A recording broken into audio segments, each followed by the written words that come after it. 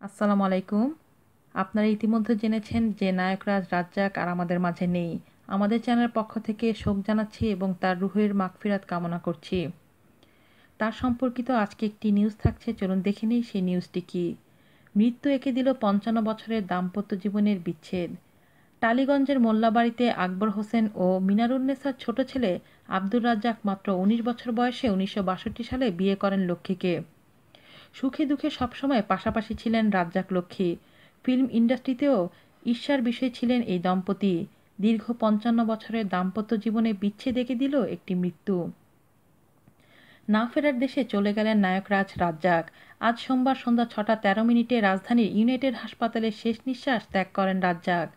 প্রিয় মানুষ ও সুখে দুঃখে সঙ্গীর মৃত্যুতে শোকে পাথর হয়ে গেছেন তার স্ত্রী লক্ষ্মী। ইউনাইটেড হাসপাতালে তাকে দেখা গেল নির্বাক। কেউ কথা বলতে গেলেও নীরবে কেঁদে যাচ্ছেন। আসলে এই সময় কোনো সান্ত্বনা কাজ করে না, বিচ্ছেদ বড় বেদনাময়। যে রুমে রাজ্জাকের মরদেহ রাখা ছিল তার বাইরেই বসেছিলেন রাজ্জাকের স্ত্রী লক্ষ্মী। বড় ছেলে বাপ্পারা, ছোট ছেলে সম্রাটের ছেলে মেয়েদের সাথে সুখে কাটছিল দিন। হাসি তামাশা আর বেড়ানো এসব নিয়ে সুখের সংসার ছিল রাজ্জাকের। সেসব কিছু ছেড়ে আজ তিনি পাড়ি জমালেন পরপারে। ১৯৬৪ সালে শরণার্থী হয়ে ঢাকায় আসেন।